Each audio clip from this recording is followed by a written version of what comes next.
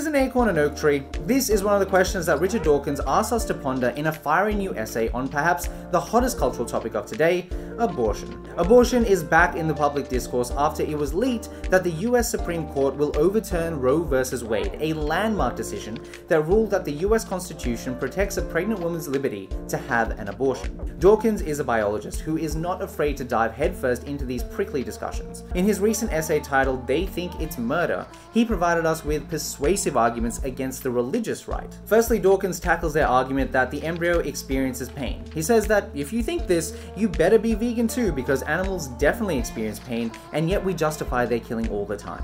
What about people who are against killing an embryo because it has the potential of becoming a human? Well, by that logic, every sperm that ends up in a sock and not in a cervix is also a crime. Check out his essay for more arguments and let us know your thoughts on them in the comments.